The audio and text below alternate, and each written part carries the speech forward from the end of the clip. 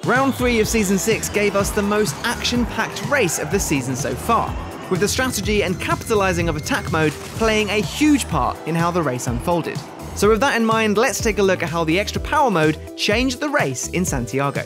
Around 10 minutes into the race, Mitch Evans in the lead activated attack mode, the first driver in the front pack to do so. The early move showed confidence from the Panasonic Jaguar racing team and could grant the ability of getting ahead in the clean air and building a big gap against the battling cars behind that were losing time. A strategy we saw work for Alexander Sims in the previous race, but it came with the risk of being outpowered during those energy-crucial closing stages of the race, so it was up to Mitch and the team to pull off the drive that would stop that from happening.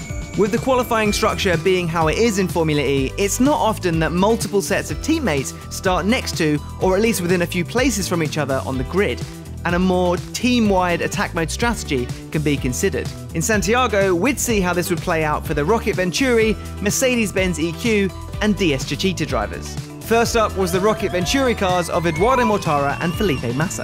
Mortara was the first of the two to activate, losing the position to his teammate, but when Massa activated a lap later, Mortara took the position back.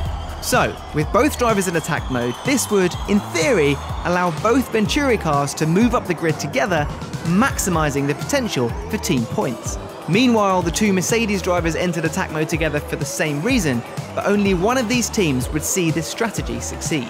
The first of the extra power overtakes at the front of the pack came when Eduardo Mortara passed Oliver Turvey to take fourth, and then looked to close the gap on Gunther in third.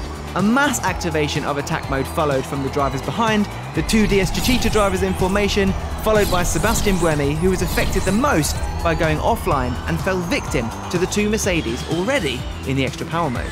So at this point, the majority of the front half of the field are in attack mode, with varying times remaining, with the exception of Pascal Wehrlein in second and Max Gunther in third, who had opted for a different strategy and had held off their uses thus far.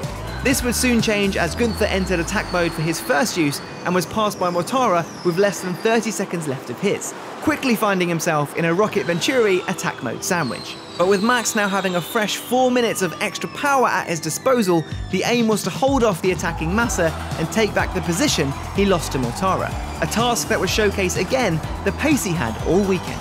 And don't worry about them going over the blue painted area. That is not out of bounds, you can use that. Pascal Wehrlein in front, taking advantage of the action behind, then finally activates without losing a position, but then had Max Gunther close behind to deal with, also with extra power. The move didn't come straight away, but would eventually, alongside a battery temperature issue, lose Pascal his place on the podium. Felipe Massa had 20 seconds remaining of attack mode and the extra power over Mortara in front. What seemed like a safe move to pass his teammate ended up with the two drivers battling and both losing time. Oh, they can't be fighting each other here coming into turn 9. That's costing them both time, really. That's a bit silly, really. Especially when one is in attack mode. Exactly. Mitch Evans entered his second use of attack mode and kept hold of the lead as most of the drivers behind finished their first. But the risky strategy to have used both activations with half an hour left of racing would come back to bite him when the drivers behind would be pushing in their second use, whilst Mitch would be needing to maintain energy. Further drama for the Venturis as Mortara enters his second attack mode and dives up the inside of Massa, causing the two to come together, almost forcing Massa into the wall, losing 3 places and costing the team even further.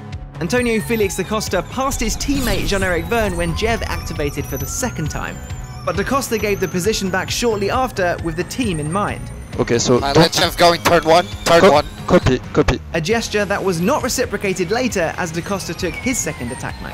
He lost the position to Massa when activating, but not for long as the extra power helped da Costa blast past Massa, and he soon found himself on the back of Jev, who wasn't prepared to give the same favour he received earlier and let his teammate pass.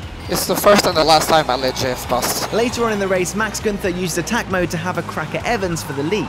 Can he do it all the way around? That'll be a massive move if he can, and there's a bit of a nudge, and Gunther now tries to fight back. No luck on the first attempt, but with less than 15 seconds of extra power remaining, he succeeds to take the lead. Good job, good job. We need temperature and energy when you cross the line.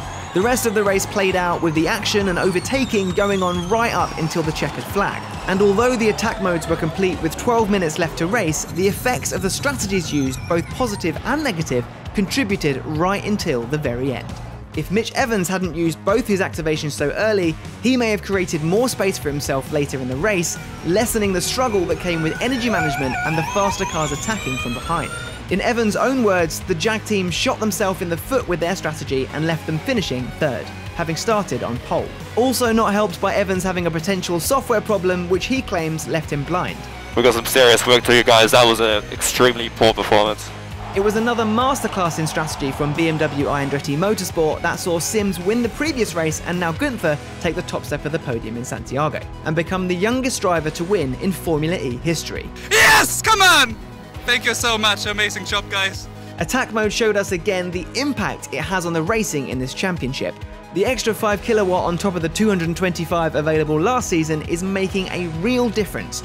And alongside the new usable energy rules, the strategy is proving itself more crucial and potentially devastating when done wrong than ever.